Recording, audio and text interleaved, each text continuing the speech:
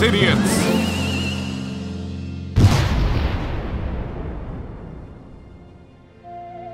Mandroid, we need to get a bio count to find out if there's any more survivors.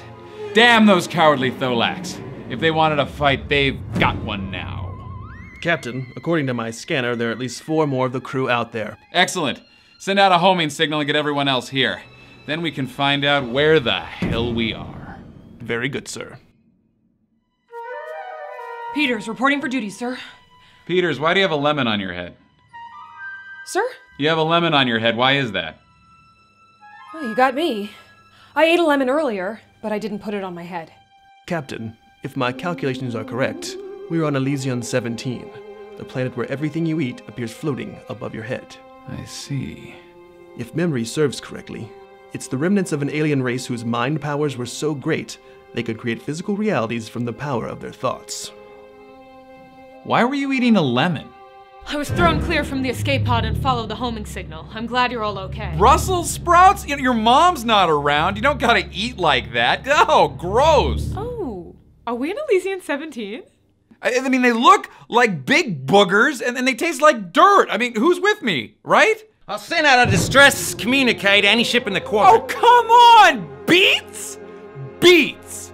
The Hollow menu can create anything you want. Why would you eat that crap? I like to keep healthy. And I'm not a fan of empty calories. Shut up, Lemon Eater.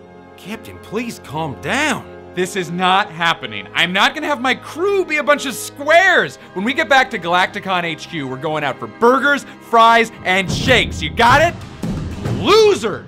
Captain, I've managed to locate enough secondary engines to fix an escape pod and get us out of here.